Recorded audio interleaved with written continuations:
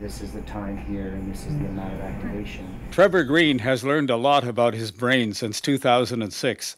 The Canadian soldier, while serving in Afghanistan back then, was almost killed by an axe blow to the head, a severe injury from which the now retired captain continues to recover, with a goal to one day walk again on his own. It's been kind of a journey. Now living on Vancouver Island with his wife Debbie and 2 children, Trevor has been working closely for the past couple of years with Dr. Ryan Darcy, a neuroscientist who's been tracking Trevor's recovery.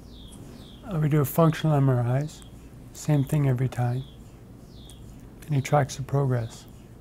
Through regular use of magnetic resonance imaging, Dr. Darcy has been able to track changes in Trevor's brain over time. It was groundbreaking, and I had a chance to help. This study is going to help a lot of people, including me.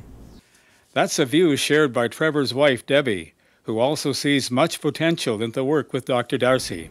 Ryan has that excitement towards helping other people in the brain injury community and stroke victims, and hopefully that's where this will lead to next. This research is just one example of the kind of work Dr. Darcy has done while with the Institute for Biodiagnostics in Halifax, an internationally known research lab he helped establish a decade ago. But Dr. Darcy has turned his attention to Surrey, where a partnership with the provincial government, Simon Fraser University, Surrey Memorial Hospital Foundation, and Fraser Health has helped recruit him.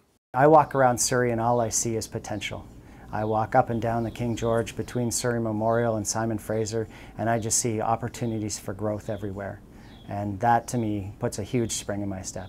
By combining the applied sciences know-how of Simon Fraser University's Surrey campus with the medical expertise at Surrey Memorial Hospital and other Fraser Health facilities, Dr. Darcy sees a strong future for the city as a leader in the research and development of medical technology. I see that we can take the strengths of Simon Fraser, we can take the clinical expertise and you know, the amazing clinical environment of Surrey Memorial and Fraser Health, and we can put that together in a way where it can become a world-class center for developing medical technologies, medical devices, for focusing those on things like helping brain injury, helping neurologic disease, and finding high-tech ways to not only better diagnose, but also to help along with treatment.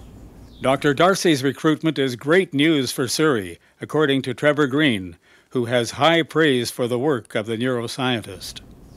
He's committed. He's brilliant. He told me changes in the brain precede changes in the body. And I can see that. He maps out my brain, and I see it in the gym.